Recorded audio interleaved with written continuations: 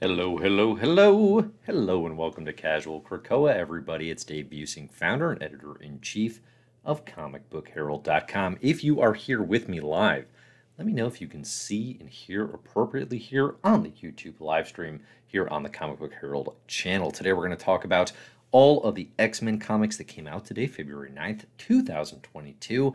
We're going to talk about X Deaths of Wolverine number 2. We're going to talk about New Mutants, number 24. We're going to talk about The Secret X-Men. How secret are they? We're going to talk about it. And we're going to talk about a little bit of the return of Powers of 10. So let me know how we're sounding, how we're looking, all of that fun stuff. I'm like 7 pounds of pasta deep tonight. Okay. I had like 7 pounds of pasta for dinner, and I am so carb loaded and so ready to go. I don't care if that's not how carb loading works. It is working tonight for me, and I'm ready to get into it. It's an exciting, interesting day of comic books, actually. Again, it's X Deaths week, and X Deaths of Wolverine is the portion of the series that I am definitely most excited about. We got our 10 issue weekly event, okay, from January through March, basically, of interspersing X Lives of Wolverine, and then every other week it's X Deaths of Wolverine. This is an X Deaths of Wolverine week, which really means it's a Moira X week, okay, which means it's follow-up on House of X and Powers of 10, it's follow-up on Inferno, it's follow-up on the big picture stuff, whereas Lives of Wolverine, obviously, to date, has been more Logan exploring time travel shenanigans in the past. Here we have Moira in the present, but also some threats maybe from the future. I'm seeing what sauce in the comments here? Rigatoni. We had some rigatoni with vodka sauce that my wife tried a new recipe today. I loved it. I ate like all of it. She was a little ho-hum on it, which honestly kind of works to my favor because then I eat like the whole pot. So things are going well. Things are going well in the Busing household. Thanks for asking. If you have any other questions about pasta, about X-Men comics, about the Chicago Bulls, about the Super Bowl picks, that's this weekend. Get them in the live chat here if you are listening live, of course. And thanks to those of you who do. The super chat is open. If you want to get stuff prioritized and looked at, I will try to get to as many questions as I can as I talk here today as well. But seriously, thanks so much everybody for joining. It looks like everything is working fine on the live stream. That's great. To those of you who are here, again, you can find all my stuff at comicbookherald.com. You can find me at Comic Book Herald pretty much anywhere on social, Twitter, Instagram, YouTube. Like, subscribe, share. Buzz, buzz, buzz. Hype, hype, hype. Let's do it. All right, so this week on Casual Krakoa, we're going to start here with X Deaths of Wolverine number 2. Now, I do definitely have an X Deaths of Wolverine number 2 full-on video that is very much ready to go. Okay, it is very much ready to go, and it is going to be going up this evening. I just haven't recorded it yet because I like to do the live stream first. It's a bit of work. It's a bit of work on the pipes. Sometimes I like to sing on these live streams. That taxes them even further. So you got to make sure you have the energy going into these things, right? And if there's one word to describe me, it's 2 words, and it's high energy. So let's talk X Deaths of Wolverine here on the chat. This will be a spoiler-filled conversation, okay? This is for the assumption is that you have read this week's comics. If you have not, and you're worried about that, definitely come back later after you have. If you're not worried about spoilers, great. We're just going to talk about these in some amount of detail. I am seeing here in the chat that it is Question Mark's birthday. Happy birthday. Happy birthday.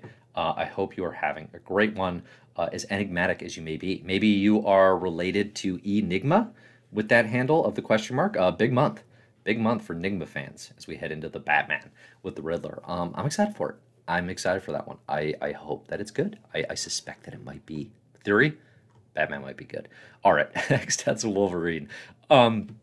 This one's good. It's not as good as X Deaths of Wolverine number 1. I will say. But X Deaths of Wolverine number 1 was all about setting the stage, right? It was all about, oh, okay, this is the Moira book. Didn't see that coming. Didn't know that's what this was going to be. Cool, exciting. What are we doing here?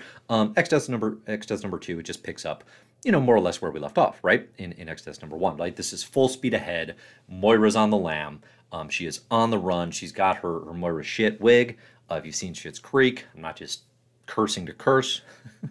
She's got the blondes going, and she's on the run, but like it's the least effective on the run ever because, one, she's just walking around convenience stores with her phalanx arm out, like super obviously, and 2, apparently everyone and their mothers and their wives and their sisters and their girlfriends and everyone can track a techno-organic phalanx arm, okay? Apparently that is just very easily done, and she is easily found here by Mystique. Nonetheless, it's a very effective issue, and there's some stealthily big stuff here. There's some stealthily big stuff, okay?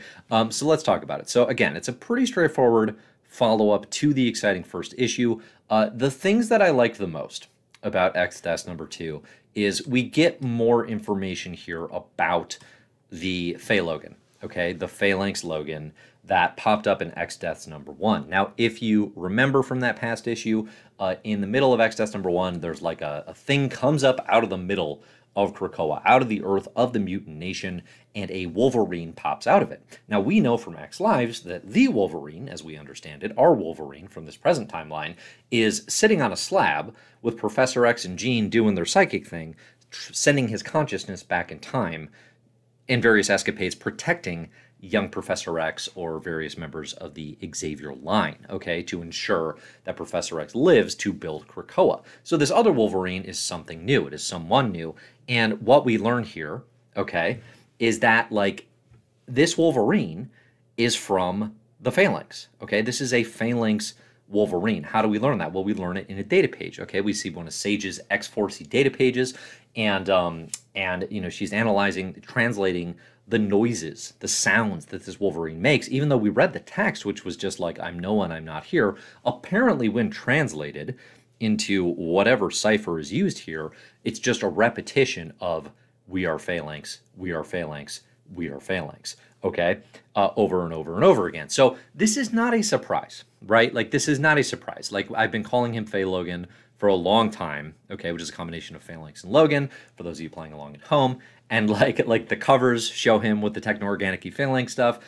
This is not a surprise, but it is confirmed, and that's cool, right? We know, okay, this is a Wolverine who is inhabited, is part of a Phalanx hive mind. I mean, I think one of the bigger pieces of the puzzle that's important with this detail is not that this Wolverine is incorporating, you know, Phalanx armor, essentially, right? Moira's doing that right now with her Warlock arm, right? Or for half this issue she is.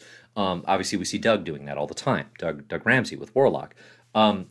What the text indicates to me, all this We Are Phalanx stuff, is that this Wolverine is, like, gone. Like, this Wolverine does not necessarily have any Logan left. Okay, this is a Wolverine shell that is now part of a Phalanx hive mind.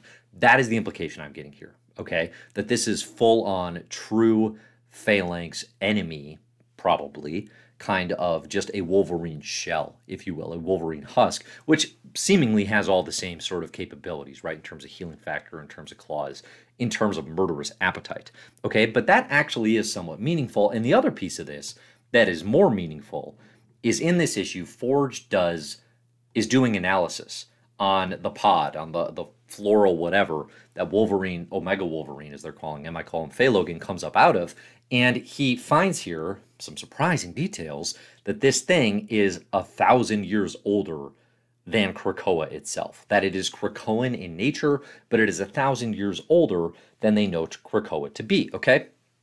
Again, given the nature of X Lives and X Deaths, time travel should not be a shock, but this is confirmation that time travel, that this pod coming from the future, is my understanding of this, is basically a lock now. Now, this opens up two major possibilities. One is what I predicted when X Lives came out, or when X Deaths #1 came out.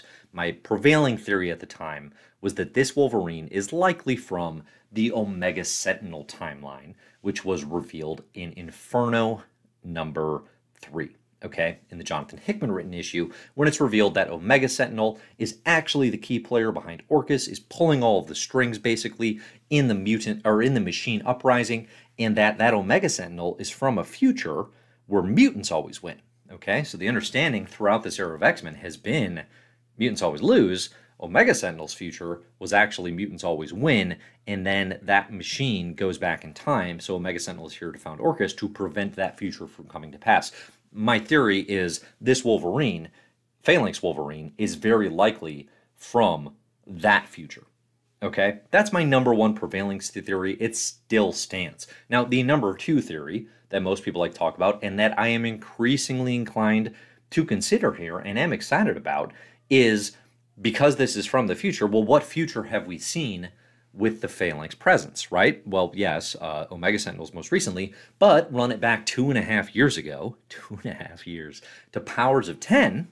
And in Powers of 10, of course, Moira's sixth life, as we learn in Powers of 10 number 6, is a Phalanx timeline, right? It is where Moira and Wolverine are kept prisoners.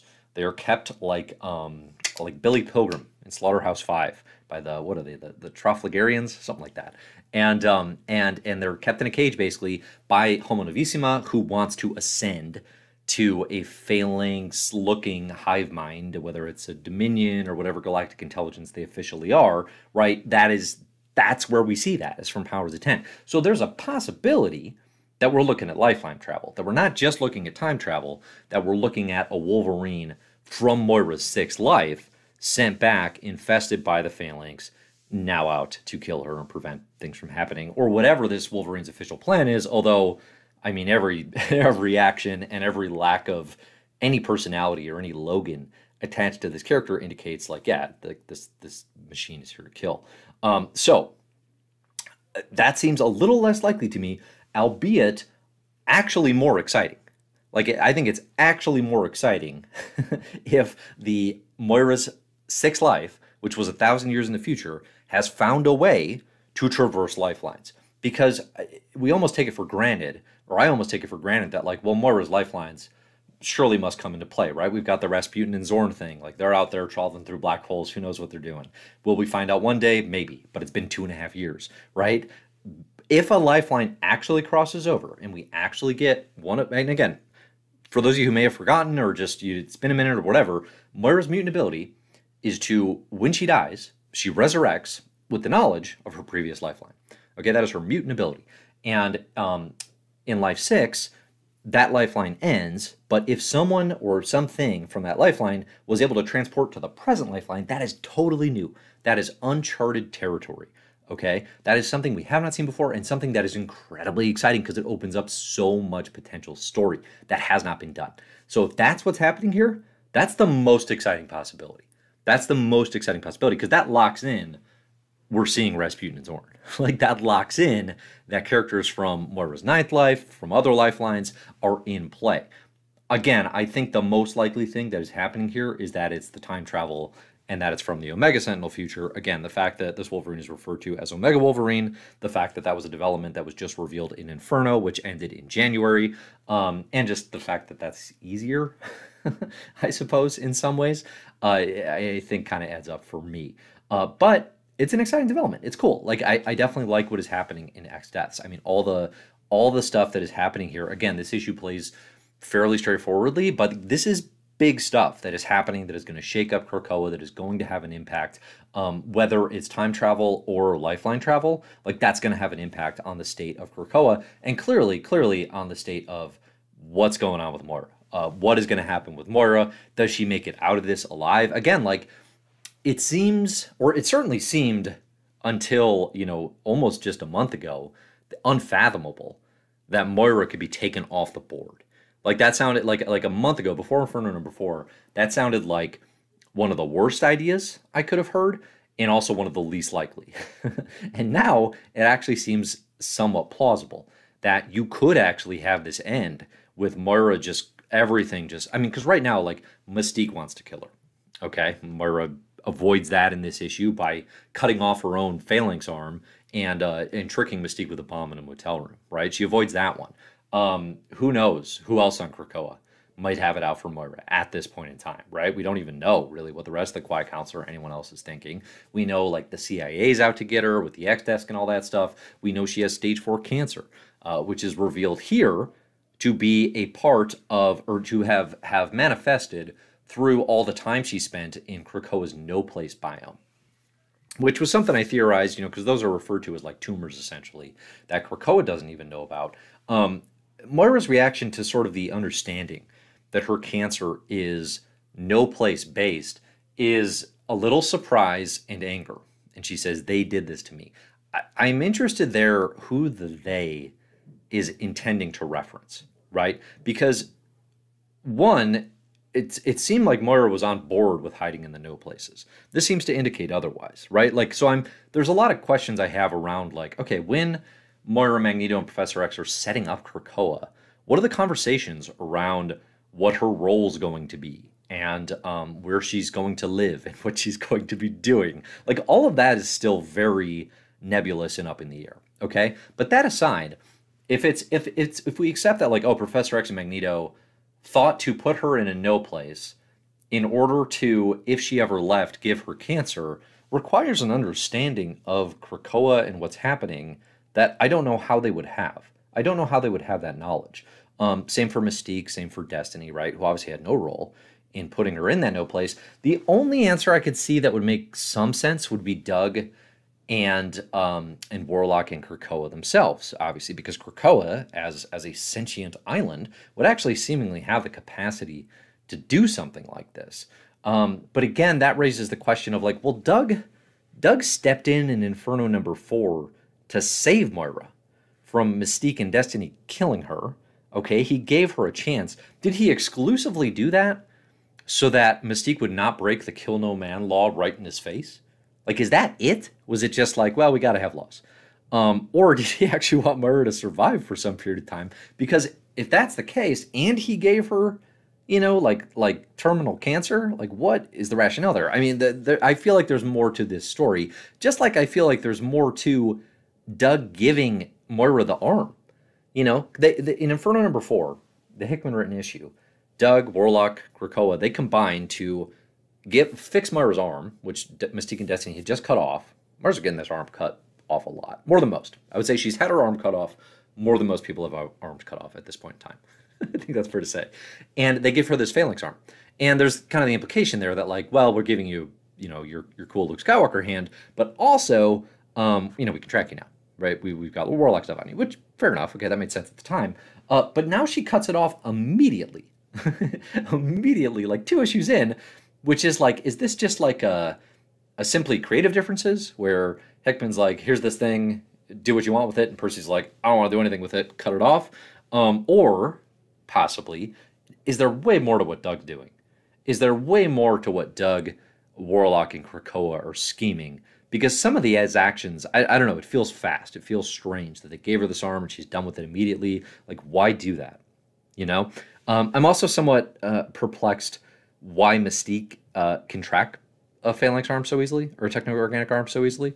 That's an easy enough thing to get worked around, I suppose. Okay, Forge built her some tech. Okay, boom, done. But it didn't seem clear to me. That didn't seem clear to me. So yeah, there's a lot going on. There's a lot going on. I mean, I'm seeing in the comments here, I'm seeing a handful of people saying, this is literally Terminator 2. Which, yeah, like, that is the one Terminator I've seen. I know, shame on me. And yes, like, it is. I don't think there's any mistaking that. I'm hopeful that there will be some twists and turns, and this is probably where, it kind of ties back to being the most hopeful that this is a Wolverine from the 6th Lifeline, as opposed to the time-traveling Wolverine, because that's going to require some science fiction and explanation that is outside of the common, a little more cliched, a little more understood, a little more explored territory of, I've been sent from the future to destroy you, right? So that one, that's why I'm somewhat hopeful for that, but also just it'd be cool as heck and would open up a lot of territory. But yeah, I mean, I think if you're reading this thinking like, okay, it's Terminator 2 with Wolverine and Moira, I think it's going to need to be a little bit more than that. I think it's going to need to do some surprising things to really excel. I mean, because right now I would say we're 40% through X Lives and X Deaths. Okay, we're 40% of the way through this thing, and X Deaths #2 or #1 obviously saved it for me quickly. Right, it became like, okay, I'm excited about this. Yeah, this is cool. X Deaths is gonna be awesome. And X Lives, like, I'm more invested in just because that stuff's good. That said, it's not a masterpiece, right? Like, this isn't going on any best of the year lists unless the last several issues, like, are bomb after bomb after bomb, right? Like, they're going to have to come hot and heavy and really hit it.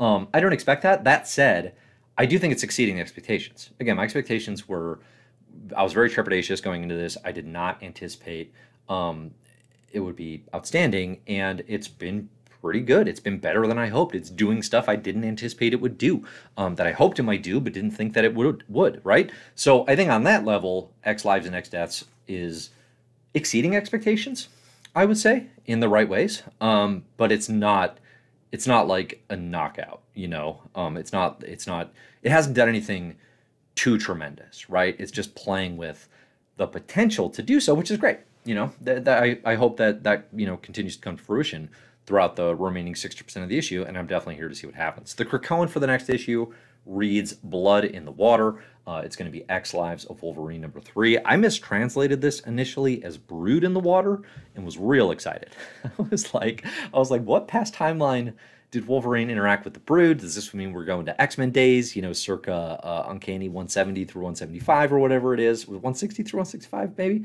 But no, I'm pretty sure it's Blood in the Water. So a little more nebulous. I'm seeing here, see the first Terminator. Make me. That's what I'll say to that. I'm vaguely interested. Yeah, I mean, it's not #1 on my I got to go back and watch something list. That's all I'll say. It's not #1 on the movie list. But if I see enough pressure here, I'm easily peer pressured, and I could be swayed to watch the first Terminator. That could be done. Okay. So yeah, get your questions in, get your thoughts in here on X Deaths of Wolverine. I'm seeing here in the comments as well, Matt Draper just did a video essay on the first Terminator. Matt Draper, friend of Comic Book Herald, publishes essays a bunch, and does obviously awesome work here on YouTube. Everybody should go check that out. Maybe I'll watch that, and Matt can explain to me Terminator instead of watching the movie. That's my favorite thing. That's my favorite thing is instead of reading a story, I'll just have someone tell me a story. Experience art. That's all I'm saying.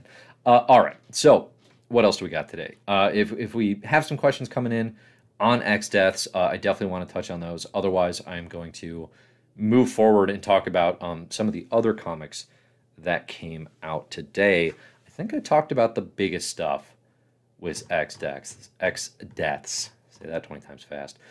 We did have a question before I started here. Somebody asked, Yo Dave, can we touch on the second X-Men vote? I hope it's an annual thing. The new secret X-Men team proves we need more lesser-known mutants on these teams. Yeah, so, I mean, we don't have the winner yet, right, for the X-Men vote. We'll know when the Hellfire Gala happens again this year, right, and the new individual added to the X-Men team. I mean, I think all expectations are it's going to be Firestar. The only seemingly possible upset would have been Monet, who was initially my pick for like, oh yeah, Monet's obviously going to be the pick. She's the biggest X character by far in the comic scene. That, of course, overlooked the fact that when this vote is put to the masses, Firestar was in a cartoon as Spider-Man and His Amazing Friends, and that like trumps everything by far. So probably going to be Firestar. But yeah, don't have a ton of thoughts on that. I mean, in terms of it being an annual thing, yeah, like that's everything that the X office has said was that that's what it's going to be. That every year they're going to do a new X-Men vote. They're going to announce the winners at the Hellfire Gala. That's a cool annual practice. I like it. I like the idea. I think it's a fun, especially just doing these elections is obviously a fun way to get the fan base involved and activated and all fun stuff. And then you get to do like a secret X-Men thing like this, which, you know, we can talk about the comic in detail. My question for the issue going into this is basically, why is secret X-Men? Full stop. But nonetheless, it's a cool idea. It's a cool idea. Okay, we got a question here in the Super Chat. I'm going to pull that. Super Chat is available if you want to make sure your question gets prioritized. Again, otherwise I will just hop in and out as I'm talking here. The question is from Brandon. Brandon asks, do you think Valkyrie, knowing that mutants are hunting Moira, may play a part in the Judgment Day comic with her joining the Avengers? I hope the Valkyrie involvement is something that can be sustained and built upon. Moira's doctor friend being Jane Foster was a great call. like one of the stealth best calls of the entire Benjamin Percy era of X-Force Wolverine and now X Lives and X Deaths. Like, I love that detail. It's awesome. That's a great connection. Jane Foster, for those of you who don't know, longtime romantic interest of Thor, then became Thor in the excellent Jane Foster, Russell Dodderman, Matthew Wilson run, and now is the current present-day Marvel Valkyrie. Do I think that means she's going to be involved with the Avengers in Judgment Day? No, not necessarily. But that said, that would make sense. That's a practical theory that Valkyrie should and could be involved. I mean, I think the reason I don't think it's super likely and maybe is not going to happen is I don't expect Moira is going to have a big role in Judgment Day at all. But as with all things Moira X, I hope to be proven wrong because I love this character. This character's great after House of X #2, and the more involved she can be, the better, right? So it'll be cool to see. But good question, because I do think that would be. I mean, I guess the big question is, if Moira survives this, okay, and she finds a way out, she finds a role, whatever, like, because we don't know, like, she's just pure on the run spy shenanigan stuff. We have no concept of what would she do if she had 24 hours to collect herself. What would she be trying to do? Right? Okay, her big picture plan was to cure mutant kind in this lifeline. Maybe, right? If Krakoa failed. Maybe. Like, we don't know the timing of that even. What would she do? Would she go back to her lab? Would she finish researching? Would she join up with Orcus and do her work there? Would she try to team up with Abigail Brand in some capacity? Would she go to the Avengers, right? What would Moira X do? Is actually a really interesting and fun question to see explored. The challenge is I don't know what book that would be explored in, right? We get out of X Lives and we get out of X Deaths. If she survives, where does that get explored? Immortal X-Men, written by Kieran Gillen, is a possibility. That would be like maybe the best place for it. But again, like if she's working with Abigail Brand, maybe it goes to Al Ewing in X-Men Red, right? So you got possibilities. But that I think is a big question. And also like the reason why I don't think that Moira has to make it out of this alive, which again I started to say would have seemed unfathomable just a month ago, is she can always be resurrected as a mutant. Probably, right? Like we got a lot of outs if she dies to bring her back when mutant kind might need her. And I could see the story going to that point. I could see the story going to that place, which I think would be disappointing. Again, for all the reasons I was sort of just elucidating, like I want to know what Moira's doing. Like one thing that we're reminded of so heavily here is she's one bad mother. like she's literally a bad mother, right? Like talk to Proteus, but like she is one bad mother, okay? Like she has like CIA training, Black Ops training. She's an assassin, right? Like Moira X is a cool character. I want to see more of what she's doing, what she's planning, even as it works against mutant kind, right? Moira X as an antagonist is probably even more interesting. I was definitely more interested than Moira sitting in a note place doing nothing and never seeing her. What about Moira X, the antagonist? So that's why I want to see the character stick around. That said, I could see the story going to a place where, like, actually, we are going to kill her. Big shock. But then, of course, you know, we're leaving the door open to, well, she was a mutant. Maybe she could be resurrected later. That feels like a possibility, I would say. Get in those questions. Let's talk.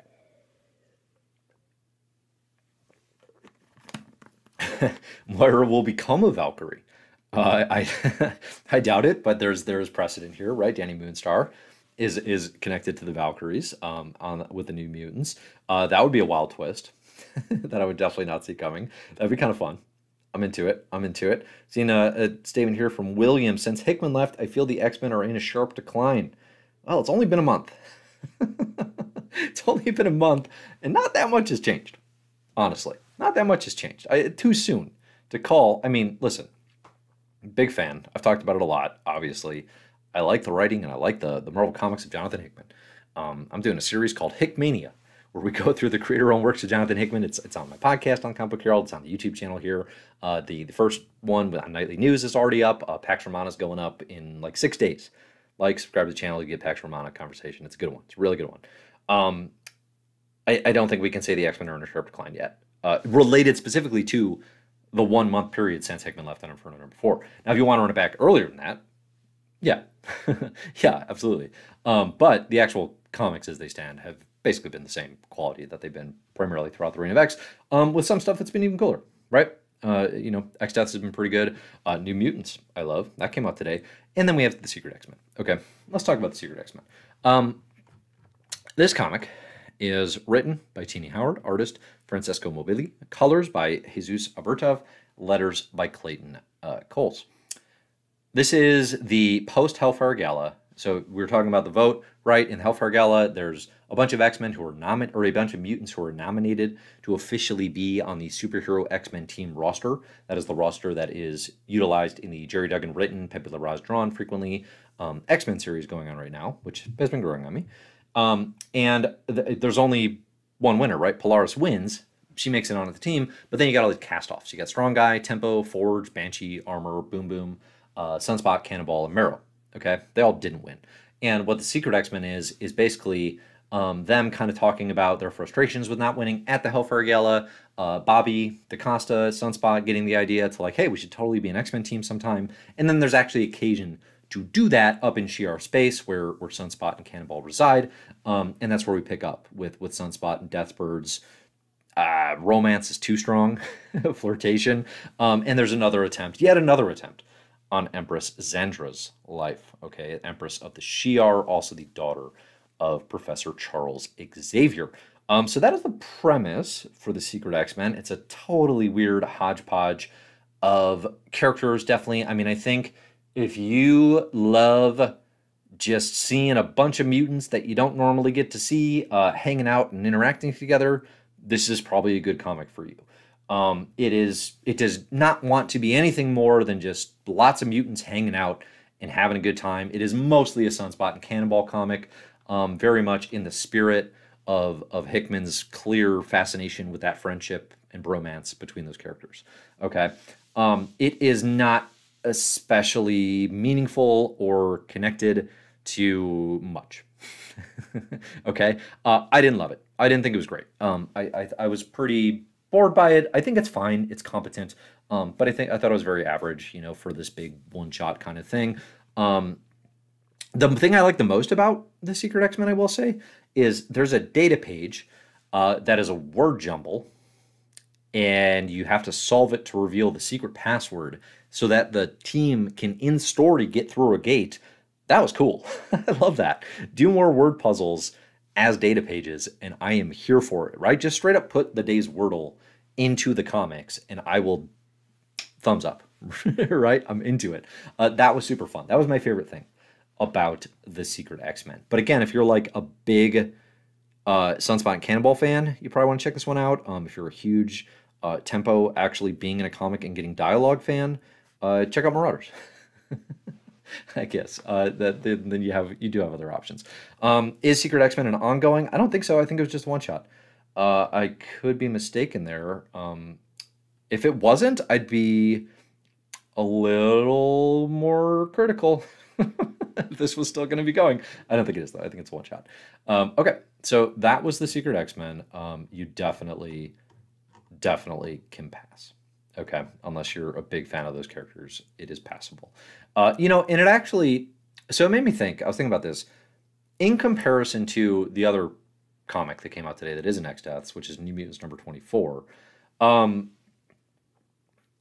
they're very comparable, I think, in a lot of ways, because New Mutants, and a big thing that Vita Ayala has been doing in that series, is really big character moments, and really leaning into conversations between these characters, how they interact, and the feelings that they have about each other. That book is big on feelings, okay? But in New Mutants, it's frequently, like, each issue is miraculously thematically connected. The work that goes into the thinking around structuring, okay, we're going to have like 5 different characters dealing with some problems in this issue, and they're all going to kind of relate. They're all going to be going through recovery from a certain kind of trauma, or you know, relationship difficulties, right? They're all having somewhat similar challenges, and that's going to thematically connect and build to an overarching story. That is amazing what's happening in that book. It's something where, to the point where, when I started reading New Mutants 24, I was like, okay, we don't have Rod Race on art, so I'm already a little, you know, I'm a little weary.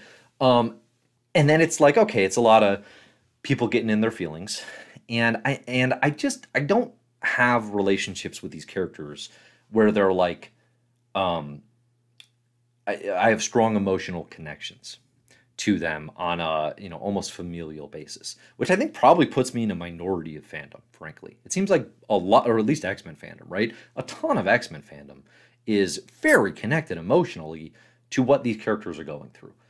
I rarely experience that. I will just say. That's just me. On a personal level, I'm definitely here more often than not for big picture stuff, for plot, for big ideas. Okay. That said, I know this is what New Mutants likes to do. But reading this issue at the start of it, I'm kind of like, okay, like it's going to be one of these issues. We're having lots of different conversations. Ileana's talking to Richter about, what should we be doing for mutant kind? What does it mean to be a mutant? And on and on and on. Okay. But then as the comic goes, and we have like 4 or 5 of those situations, with, all these different characters. We have Cosmar and Danny Moonstar having a connection and being like, I'm sorry I rejected you in the Crucible. We have Farouk, Amal Farouk, now coming out of a post, hopefully permanent Shadow King out of your system thing, and talking about, well, what kind of forgiveness can be extended to someone like that, if any, at all, and what's their role going to be? It seems like it's going to be rehabilitation and then working with Legion on Mars, which is interesting. And it's just all these different conversations, and as it builds and as it does more and more, by the end of the issue, I have the experience I keep having with New Mutants, which is like, I don't know how it fit that much into a single issue. It's crazy. I don't know how it fit that many moments and that many pieces and that many characters into a single issue and made it work, and all built to something that actually makes sense. It's incredibly impressive. And it got me to the point where and this is the thing that I tweeted, which is, the X-Men writer who has most effectively fulfilled the promise of the Krakoa era is Vita Ayala. Like, no one has captured that more successfully than Ayala, and primarily races New Mutants. Like, no one. Not Hickman, not anyone. Like, this New Mutants book is about what it's like to be a mutant on Krakoa in a way that no other book has succeeded at as much. It's a great run. Like, it's really, really impressive stuff, even when it doesn't have the hook, or it doesn't have the plot or the ideas necessarily as like a Deaths of Wolverine that I can sink into and look back to the powers and intent of it all. Like, maybe it doesn't have that, and it actually does have a few moments like that, and we'll talk about. But it does that better than anyone. It's really, really impressive. And again, like, I wasn't as into the art this issue. Okay, like, I'm a big Rod Rice fan. Friend of the Comic Book Herald. So, like, I definitely like stuff. Danilo Beirut here. We got Dan Brown on colors, letters by Travis Lanham. I love this Martin Simmons cover. This Martin Simmons cover is fantastic. Really, really good stuff. But just like, we get James welcoming back John Proudstar back to life after Trial of Magneto #5. We have Maddie Pryor just hanging out at the bar with no name. What's going on there? There's just all these thematically connective issues, and it just fully reflects what the Krakoa era can and should be. It is trying to define mutant kind and mutant culture in a way that is personal, that is interrelated connectivity between characters, in a way that I just don't think anything else has done. I've been blown away. I've been blown away by this, and I continue to be. So again, like New Mutants #24, I expect to like New Mutants #25 more, because it's going to get into the flavor of magic, and that's the Krakoan for the next issue, and it's going to do more of the action type stuff.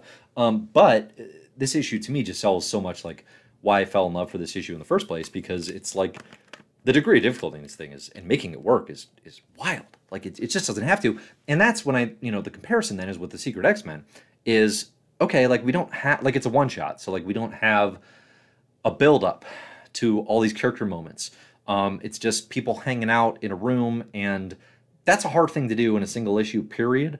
But it's just like, it's just goofball hanging out, and there's nothing to it. There's no idea. It's just characters interacting. And that can be fun, I guess, if they're characters you love. And I don't know. There are probably examples that I'm into, and maybe I'm being hypocritical. But this one definitely didn't do it for me.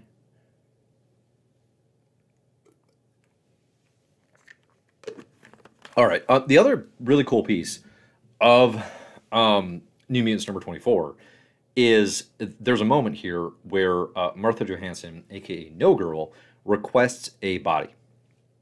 Okay, and a new name, and is reborn as Cerebella. Okay, this is cool on just a character level, because No Girl has been like a brain in a jar since, I think it was a Grant Morrison creation in New X-Men, since they were introduced there, and hasn't ever had a body. And people have asked, like, why? Like, that's weird in the Krakoa era, when you can be resurrected and come back and walk around on 2 legs, right? And that happens here. people realize like, oh, we never asked, we never thought to. Big miss, right? But his reborn is Cerebella, and what's so cool about this moment, as we talk about Powers of 10 connections in X Deaths of Wolverine, is Cerebella,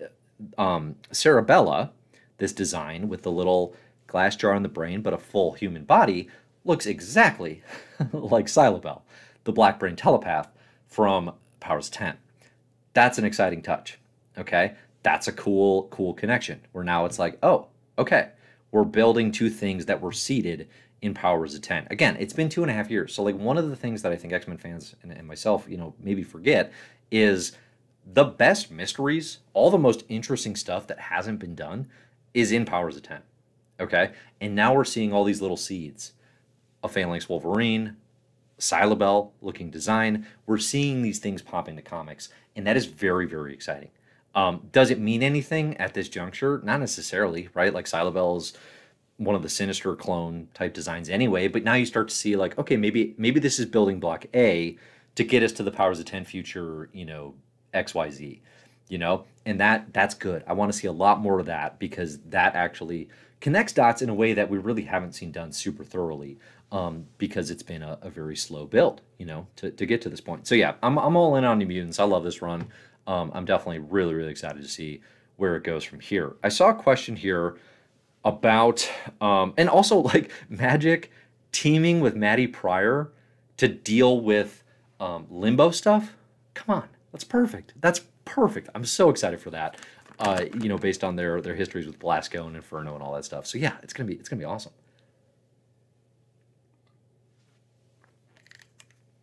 Okay, there was a question here of did anyone enjoy Sabretooth, or like did anyone care about Sabretooth? Yeah, Sabretooth's really good. I talked about it in last week's Casual Krakoa, but Saber, like, that would have been a question I would have been asking, devoid of context or devoid of any familiarity with Victor Laval. I would have been like, who cares about a Sabretooth book? Because I trust Laval's track record as an author a lot, and read the first issue. I can tell you it's very, very good. It is so much better than a Sabretooth mini has any right to be, than that character deserves, frankly. Like, again, Sabretooth's a monster. Sabretooth sucks. We have a piece up right now on comicbookherald.com. It's David Bowen, who's a really, really amazing writer. Check out all his stuff on Comic Book Herald if you're interested in like X-Men explorations and explanations of stuff. Like, if you think I do an okay job explaining X-Men stuff, you're gonna love his writing on CBH. Like, he does it so much more thoroughly and so much better than I even could, truly.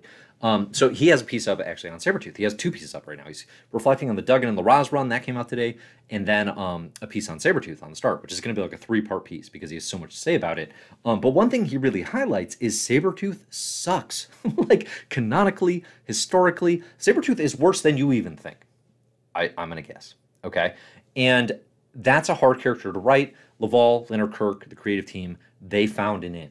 They found an in. They found a way to make it successful and to explore what's up with the Krakoan pit and to make that an allegory for the carceral state in prisons across the world. It is a very, very good kickoff issue. I have extremely high hopes and high confidence for the 5-issue mini.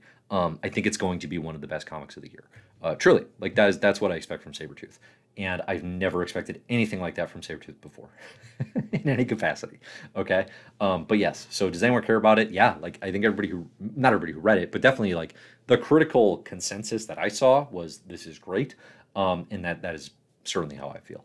Okay. So if you're on the fence about it because it's a character that you never would have thought you'd want to spend time with, this won't change your mind in terms of wanting to spend time with them, but it's a really good book. It's a really good comic, and it's got something to say, and that's always valuable.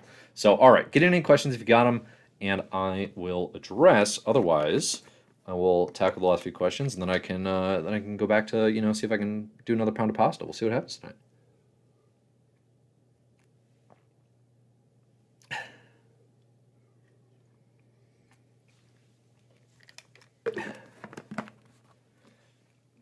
All right, thanks everybody for joining live. I do really appreciate it. Again, you can find all my stuff at Comic Book Herald on Twitter, at Comic Book Herald on Instagram. The YouTube channel, of course, is Comic Book Herald. Like, subscribe, share, comment, all that fun stuff. That helps me out a bunch. I'm going to do a full X Deaths of Wolverine #2 Krakoa So that'll be a little more concise. I'll go into a lot of the stuff I talked about here, but a little more concise, a little more detail here and there. And of course, you can find that on the channel. Again, comicbookherald.com. We got lots of really great stuff going up. Like I mentioned with David Bowen's articles here explaining X-Men, and of course we got all sorts of other explorations. I got the if you want to know if you're a little behind on X-Men, you want to know the order to read these comics. I do have every issue of this entire Krakoa era is ordered chronologically, or at least according to what I think makes sense in terms of a reading order. It's in 3 parts right now. Part 1 is like House of X through the Dawn of X. Then we got Reign of X. Then you got the Destiny of X, which I'm just kicking off now and updating. Again, you can find all those links. Some of them are in the show notes, but all of it's on comicbookherald.com. And what else? I'm updating the Devil's Reign reading order, reading that event. Devil's Reign has been solid. I think if you're invested in the Chip Zdarsky, Mirko Cichetto Daredevil run to this point, which I have been because it's been one of the best Marvel books for a few years, Devil's Reign's a good continuation of that. I mean, it's the thing where okay, is this capital E event material? It's so hard to write a good capital E event, okay, in superhero comics. Let's just be clear. Those are the ones that hit hard, but it's so hard to do. Okay, and I think right now Devil's Reign's 4 issues in. It's going to be 6. I think it is telling the story it wants to tell, and it is telling it confidently, and it looks great. I don't think it's crazy special or anything like that. I mean, realistically too, it's in a lot of ways it's the next arc of Daredevil, right? But it's just big enough that you can loop in tie-ins, that you can have a Devil's Reign X-Men, right? And the X-Men get involved because so the premise here is Mayor Fisk, Kingpin, Wilson Fisk is mayor. He declares, no more vigilantes, no more superheroes in New York City, and is really cracking down on that. Okay, so it's a bit Dark Reign, it's a bit Civil War, and it's just big enough outside of Daredevil stuff where all the Marvel characters get involved. So it's that if you're reading X-Men comics, it's not going to overlap that much. But again, there is that Devil's Reign X-Men series. Mostly it connects to the Laraz and Duggan stuff in X-Men because they're writing the big superhero X-Men team in New York City, right? Anything outside of New York City, Krakoa, what do they care? So it's been good, I would say, but it's not.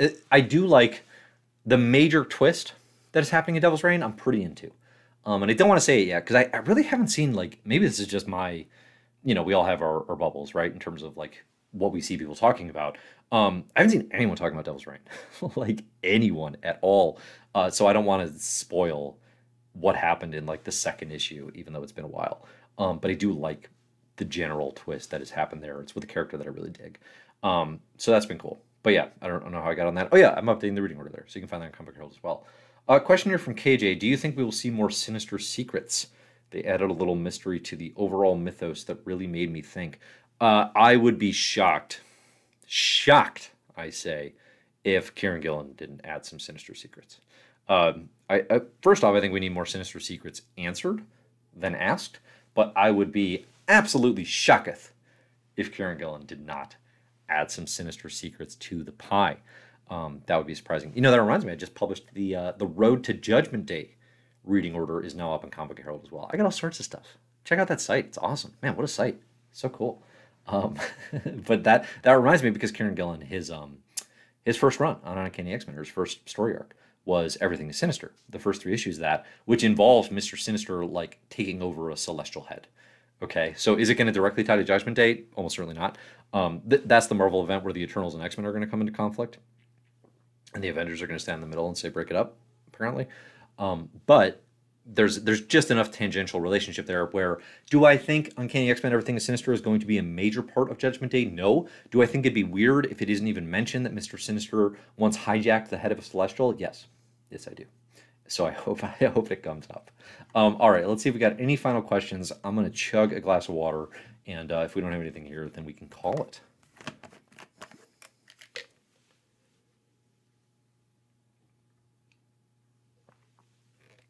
I'm seeing from AV here, comment on Moira's "It was my dream" 2 line when she wants to depower mutants. Yeah, that was interesting. So there's a moment where Moira actually has 1 page to reflect on her circumstances and the fact that she is now persona non grata in Krakoa and seemingly can't. I questioned this last time, but it was she can't call Professor X and Magneto? Like, what happened there? I guess now also she thinks maybe they gave her cancer, so I mean, wouldn't want that to be my first call. But she says, like, about Krakoa, it was my dream too, which is interesting. Certainly, she can take credit for the success and the knowledge it took to get Krakoa to that point, right? Like even though it feels like, it started with House and Powers, this is a years-long journey for all these characters, and obviously decades-long journey. We're talking publication history. So in that regard, it makes sense. I think what is strange is, the revelation in Inferno #4 was, okay, what is Moira's big secret plan? And apparently it was to cure mutant kind. Like the one thing that she felt she hadn't done because she got stopped by Mystique and Destiny back in her third lifeline was she had never developed the cure to actually make it so that mutant kind could, like, not be mutant kind and not come into conflict with humanity and machines in the same way. And I feel like there's a lot of next questions that come about there, like, okay, but if the machine uprising was going to take over humankind and mutants anyway, and if that's going to be like a war, then how does curing mutant kind help with that situation? I don't know. I don't know what the answer there would be. But because that's kind of her secret plan, the whole "it was my dream too." Well, like, was her dream a successful, thriving Krakoa into the future, or was it curing mutant kind? Because it seems like it was curing mutant kind. So that felt a little at odds. I do agree if that's what you're getting at by bringing that up. I have to say I think I agree. I'm again, like, this is why I want more of this character, is because we need to understand more of the thinking and more of the planning. There has not been enough of it, I definitely want to see more. All right, what else do we got? Do you think we'll ever see Cadre K again? All the space stuff, and there's mutant skulls. I think it means Skrulls that Xavier founded. Yeah, so Cadre K is a group of Skrulls that Professor X led for a stretch. I think in the Alan Davis stuff in the 90s. We should see Cadre K. There's enough going on with mutants in space and with everything that's happened with Sword and with mutant currency, Mysterium being the predominant currency in the galaxy. That feels like an Al Ewing pull that can and should and probably will happen. So I hope so. That would be pretty fun. Rams are going to smoke the Bengals this Sunday, says Justin. I've been rooting for the Rams. I was rooting for Rams Chiefs pretty hard. I was hit, not super personally, because I'm a Bears fan, so I have no stake and no soul anymore. But I was definitely rooting for Rams Chiefs in terms of a high-scoring, just fun, flying game. I like watching the Rams. I'm glad they're in the Super Bowl. Both my kids that can speak prefer the Bengals and the Tiger costumes. And they've picked the Bengals in every game, and they've been right every game so far. So it's obviously going to be the Bengals again. Like, at some point, you just have to recognize, like, oh, obviously, the kids rooting for the Tigers are pulling the strings here. They're going to win. So I'm here for the Bengals upset. Are we to assume that X Deaths so far is during the 7 days that Professor X and Magneto are dead? No, you are not, because Professor X is in this comic. He is helping Jean transport Wolverine. So no, he's alive. You would think Moira would hide caches of supplies all over the place in case of something like this. Yeah, you would. That's definitely been one of my biggest knocks on not only Moira but Professor and Magneto, is just like, okay, they have all this knowledge. They have 9 lifelines of knowledge, and they're all this planning to get to Krakoa. And then once we're there, there's a lot of stuff that just feels like fly by the seat of your pants, like, no planning, like, oh, well, let's see what happens. I like the idea of Moira the schemer and the planner a lot more. Also, like, what was she doing in that biome? What was she doing? I don't know. Like, she was reading Destiny's Diaries. That hasn't come up yet. What did she get out of that? Anything? Anything? That bothers me, clearly. Yes, I need a more strategic Moira. I think that would be good. What else do we got?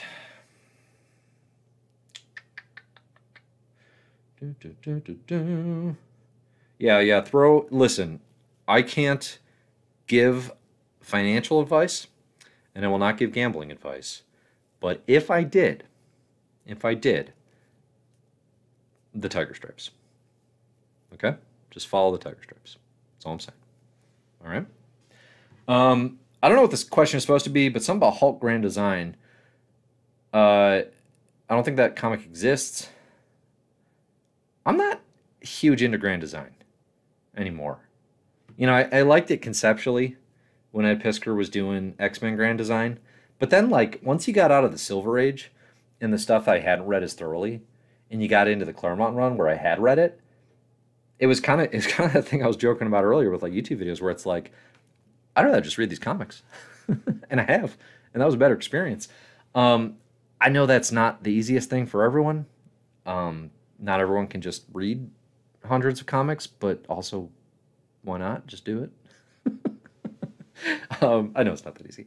Hulk Grand Design would not be my first pick, I suppose, for a Grand Design series. I mean, I've seen a lot of push right now for a Michael Fife Spider-Man, which would be cool. You know, for the writer artist of Copra, that would be a good fit. You know, that would be a good fit. You know, I actually I had an interview with Tom Scioli when we talked about Fantastic Four Grand Design. And that was great. I really liked Tom Scioli's work. I really liked Godland is interesting. His biography, Jack Kirby King Comics, is awesome. Like, absolutely essential reading. I did not love Fantastic Four Grand Design that much, though, which makes for an awkward interview. When you get somebody that you like on, but you're like, this work, I don't know. It was just too much. Like, it's such a better experience to just sit and read what Stan, Jack, and the teams put together. You know, and a Marvel Unlimited subscription is, you know, the cost of the comic. So yeah, I'm pretty checked out on Grand Design. I think Hulk would actually be a character where that would be somewhat effective because I haven't read. You know, Hulk's not a read every issue kind of character, right? Like those runs definitely don't get talked about in as critically acclaimed and sort of canonical terms. So a Grand Design kind of thing would probably actually call attention to some stuff that I had not read before, like a fair amount. So that'd be interesting. But yeah, I mean, depending on who I mean, those projects are all like, because they're doing it in that cartoonist kind of style, you know, with Piskor, Scioli, maybe Fife on Spider-Man, like it's all about who's the cartoonist involved and do you like their style, right? And are you going to dig it?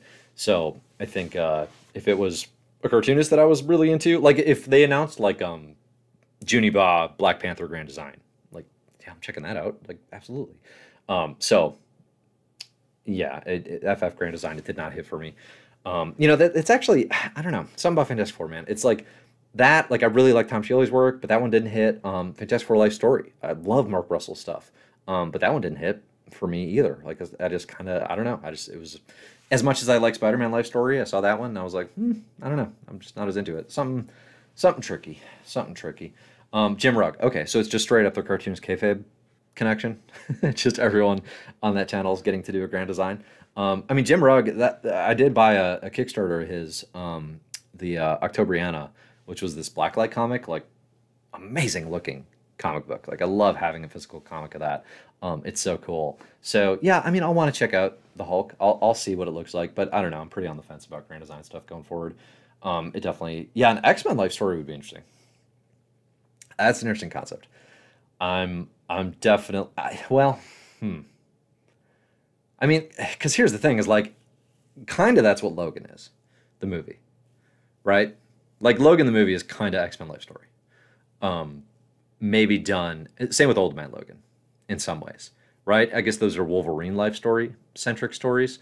But isn't that kind of how we think it's going to end? More often than not. I would rather, an X-Men Life Story I could definitely buy into depending on the creative team. But I would rather see just more future timelines explored in the actual Krakoan era, where we are. Although, now that you say X-Men Life Story, that's got the wheels turning. That could be cool, definitely. If you were to pick a nation that hasn't had conflict with Krakoa yet, which country?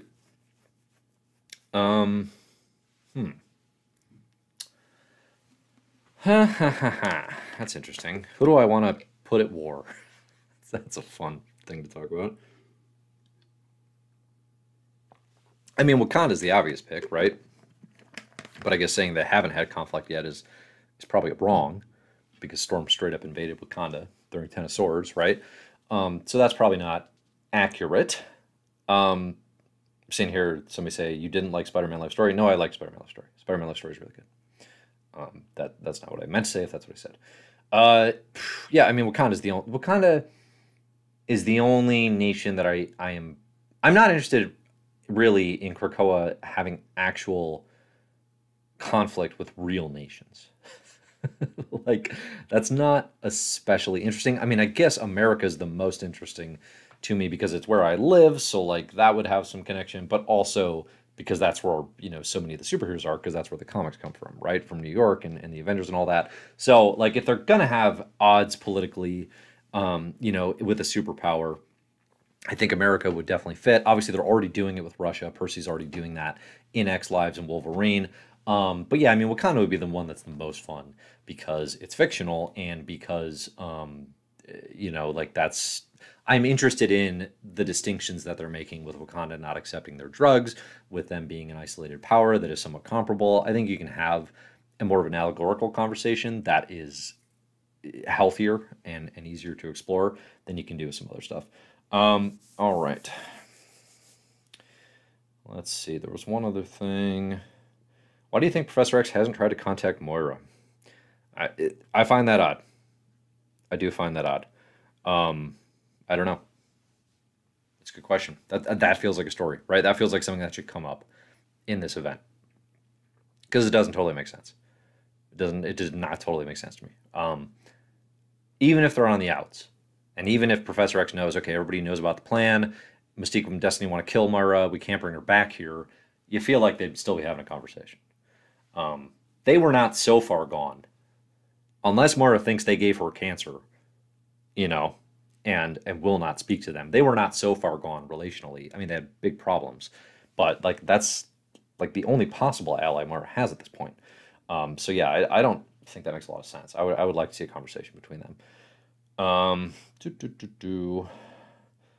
Conflict with drinking contest with Ireland. We could do that. We could do Wolvie Storm, tennis sword style drinking contest with Ireland. Give Australia some shine. Let's throw them in there as well. Yeah, like a drinking contest of the nations. Just generally sounds fun. So I'm here for that. All right, cool. This is good. Thanks everybody for listening. Again, my pick is Bengals. X Deaths of Wolverine. I'm giving 3 Wolverine claws out of 4.2, and New Mutants is rules. New Mutants is good. Thanks everybody for joining live. I'll be back again next week talking next week's X-Men comics. I haven't even looked at what they are yet. I don't know. I'm going to do that right after this. Thanks for joining. Like, subscribe, comment on the channel. All that stuff helps me out. Thanks everybody. Have a great rest of your day.